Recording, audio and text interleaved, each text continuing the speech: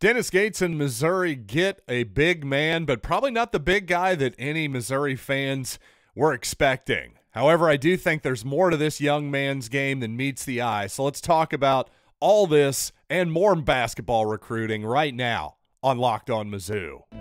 You are Locked On Mizzou, your daily podcast on the Missouri Tigers. Part of the Locked On Podcast Network. Your team every day.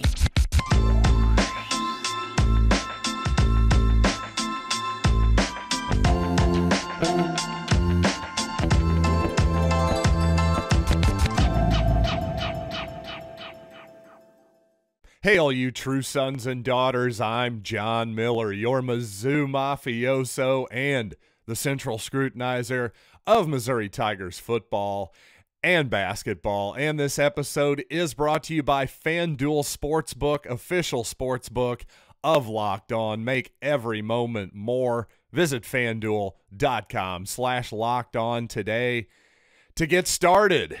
And you know what? I want to get started today with Jesus Carralero, the most recent signing by Missouri. He came through the transfer portal from Campbell, played actually 4 years at Campbell, an unusual sight there to see somebody actually playing 4 years at one university these days.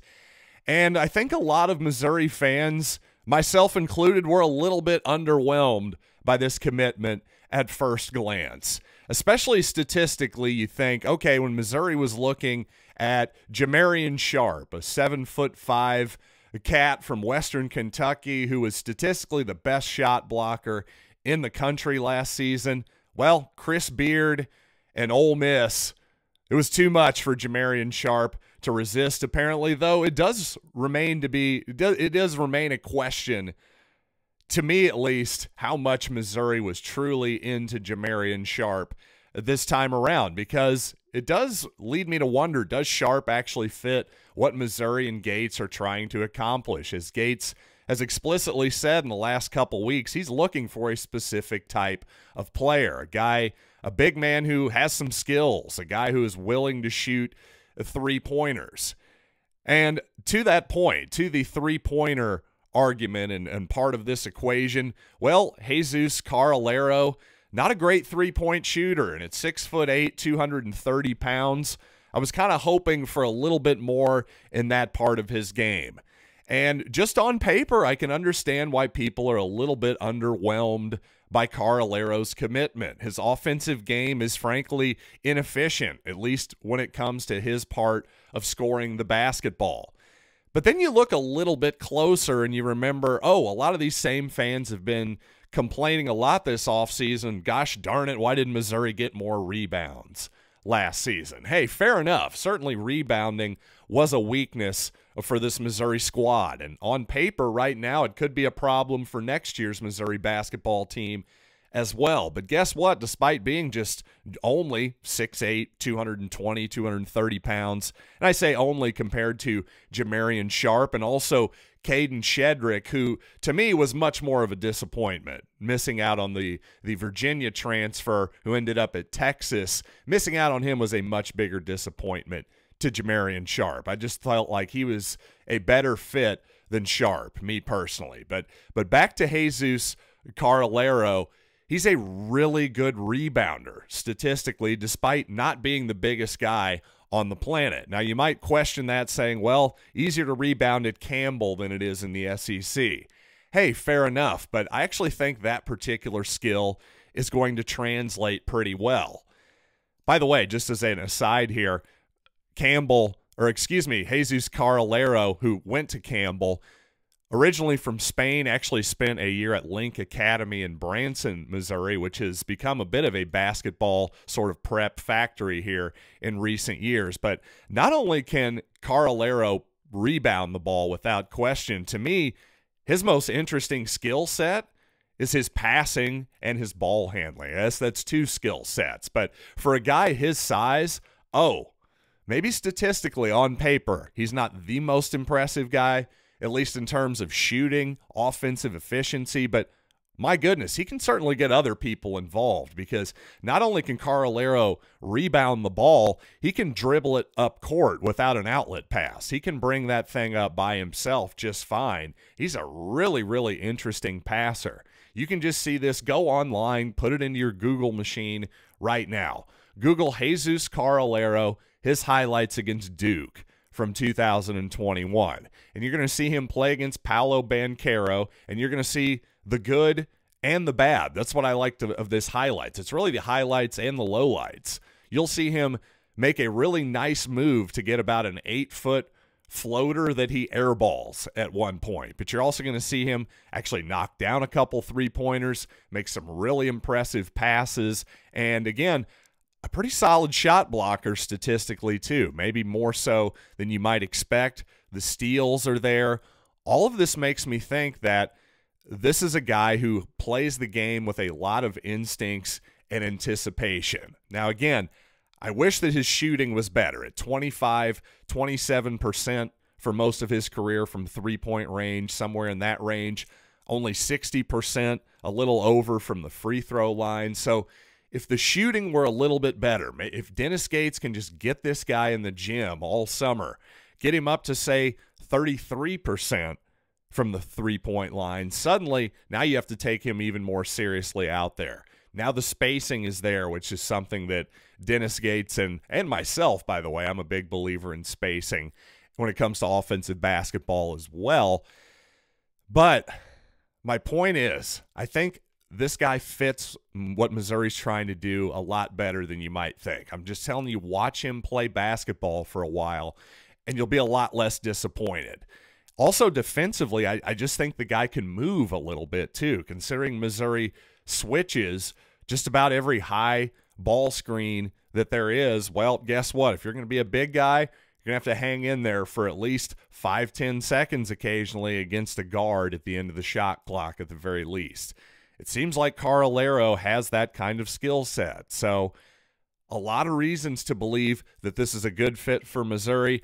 On the negative side, though, I will say, and this is really every bit, if not more of a concern than his relative lack of offensive efficiency with his scoring game, he missed a lot of time at Campbell. Last season, he only played 4 games because of a wrist injury his senior year. Well, his junior and freshman campaigns missed a handful of games there as well, also missed double-digit games his sophomore season, only playing in 16 total games that season.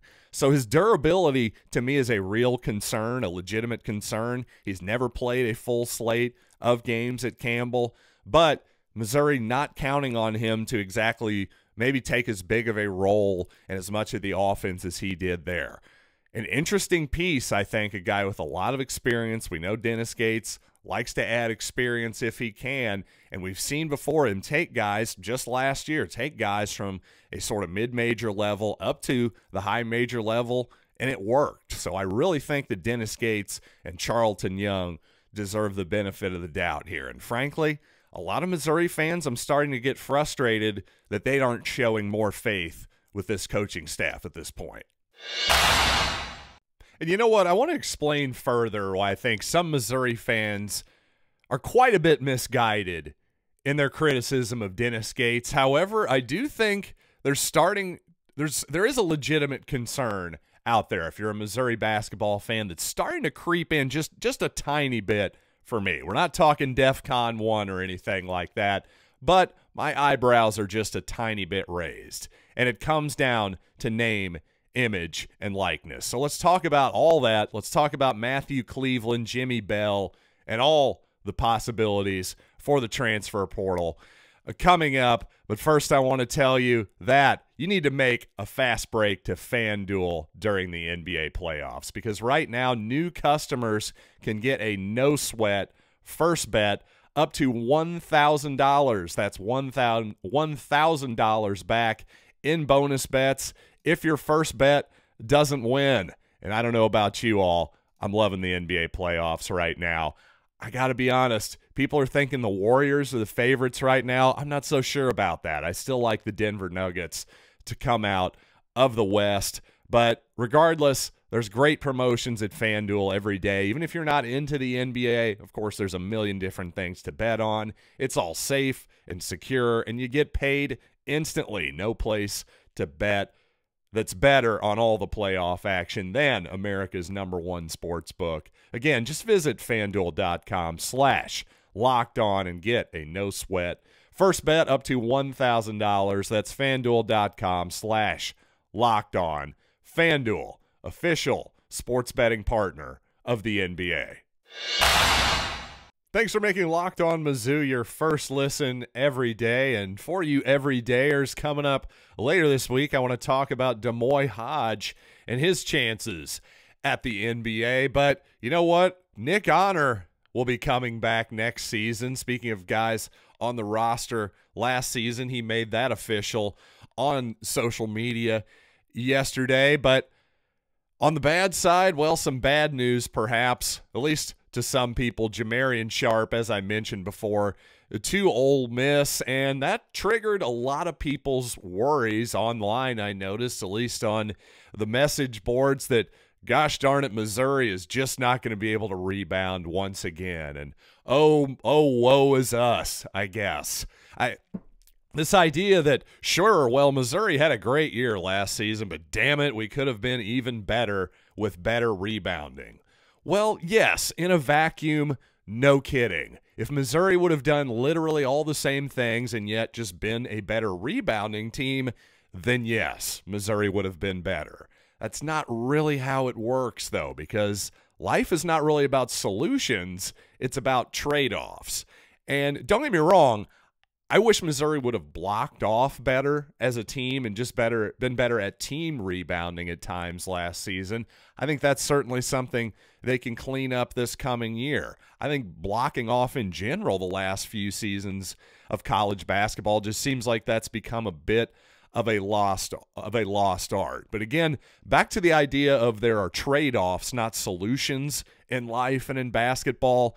It's not as though you can just replace Noah Carter, for instance, with Jamarion Sharp and only gain rebounding, because there is a trade-off there. Something is lost when you put in Jamarion Sharp, because obviously he's not nearly as good of a weapon as Noah Carter. You don't have to pay attention to him at the three-point line. He's not nearly as versatile offensively or even defensively in some ways, although, let's be honest, overall, Jamarion Sharp a much better player, I would say, than Noah Carter. Again, but offensively, I don't think there's any comparison there either. Now, perhaps you think the trade-off is worth it. Now, that's fine. If you want to make that argument, by all means make it. Let's just not make some weird argument where somehow Jamarion Sharp is just as additive and does the same stuff offensively that Noah Carter does, and, well, we'll just be better on the other end too. It doesn't really work that way.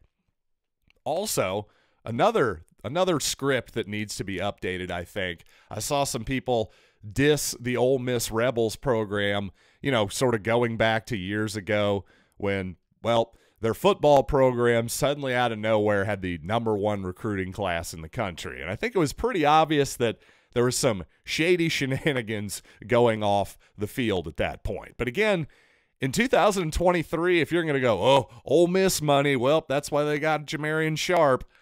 Okay, is that supposed to be a diss? Because this is the game now. Name, image, and likeness, that's part of the deal. And honestly, I'm not worried about Dennis Gates' ability to recruit whatsoever. When it comes to him missing on whether it's Jamarion Sharp or Caden Shedrick or whoever you're worried about him missing on, I'm not worried about his ability or C.Y. Young's ability whatsoever. However, I'm starting to get a tiny bit concerned about name, image, and likeness. Where does Missouri in our program really stand in the name, image, and likeness landscape? Because it's not really just about whether you get this player or that player. Because Matthew Cleveland, for instance, the Florida State player who entered the transfer portal, has apparently, by all accounts, a great and close relationship with especially C.Y. Young, but probably Dennis Gates to some extent too. So if that's what it all came down to, I think that Missouri would probably land the kid. But the University of Miami, by all accounts, that basketball program, there's somebody behind the scenes there who's got a lot of money to throw around, and he's willing to do it. So if it comes down to money, it may well be that Matthew Cleveland stays a little bit closer to home and decides to secure a nice bag of money for himself. And who could really blame him? I couldn't be mad at him or argue against that whatsoever. What makes me concerned is if Missouri is really behind if they're behind the curve a little bit in terms of NIL, well, does Dennis Gates start to get a little frustrated? That's where I'd be worried, because if I'm Dennis Gates, I'm telling myself, hey, in the old world, and this is actually what I'm saying, I think in the old world, the pre-name, image, and likeness world, I think Dennis Gates could have recruited to Missouri just fine. I think he will recruit well to Missouri. However, does he wonder about needing a new place perhaps in this new world at some point? Again, I'm not saying right now. A year, 2, 3, 4 years down the road, if it continues to be a world where Missouri is being outbid for players in the transfer portal, well, that's a new world, and that's something that the Tigers and our fans are going to have to contend with. Quite frankly, as all of you know, I'm a relatively prominent Mizzou fan. Some of you know who I am, even though we haven't met before. I've been a multi-decade season ticket holder with my family. And I've got a couple nickels to rub together. I'm not going to lie to you all, but I don't even know how. My point is, where do I donate? How? Which collective am I supposed to give money to? I literally don't even know which website am I supposed to go to? Whose PayPal am I supposed to look up? I don't know. It just seems weird how nebulous and unclear this whole thing is, even though we're essentially in season 2 going on maybe season 3 of this whole thing. And it also, I think, maybe a lot of hesitation on some people's cases is it still seems that a lot of this stuff is below the board despite being legal because, as everybody knows, NIL is being used as a recruiting tool. Despite the fact that it's not supposed to be, well, clearly it is, and that's an open secret at this point. So as an alum, as somebody who would love to be a booster and help this team win more basketball games, it's still unclear to me how exactly I'm supposed to do to that.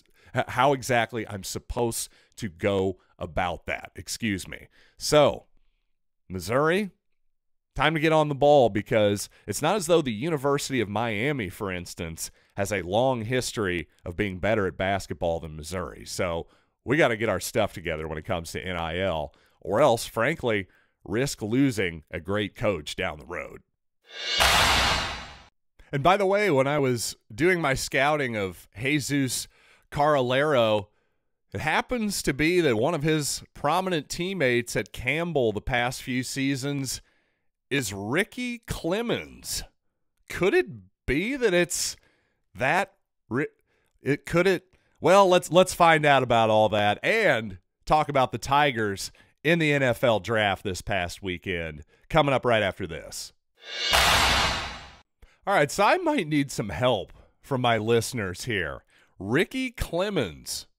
Is it Ricky Clemens Jr.? Is this Ricky Clemens' son who played for Campbell the past 4 seasons? It kind of seems like it might be. He's from Rollsville, North Carolina. I think he was born in Raleigh. I believe that's where, well, the Missouri Ricky Clemens was from, that area. And indeed, on Campbell's website lists his father as Ricky Clemens, son of Ricky and Chris Clemens, has one sibling, Christian Clemens. Well, I still haven't been able to confirm whether that's actually Ricky Clemens, the guy who played at Missouri, or not. So I got to be honest, I'm really curious. Can y'all help me out with this one? Did Ricky Clemens have a son at a relatively young age there, and now that kid came up to be a pretty darn good college basketball player in his own right? It would be interesting. I don't know. He was born on 1/13/2000, so he'd be about 23 years old. Again, that would make Ricky Clemens a fairly young father, but certainly not impossible. Just curious if y'all could help me do some detective work with that one. But you know what? When it comes to the NFL draft, congratulations to Isaiah McGuire, drafted in the 4th round by the Cleveland Browns. As a Chiefs fan, I would have been happy to see Isaiah on board with our roster. Honestly, you can always use another pass rusher, that's for darn sure. Of course, the Chiefs took a Kansas State defensive end in the first round, so not a huge shock that they'd pass there.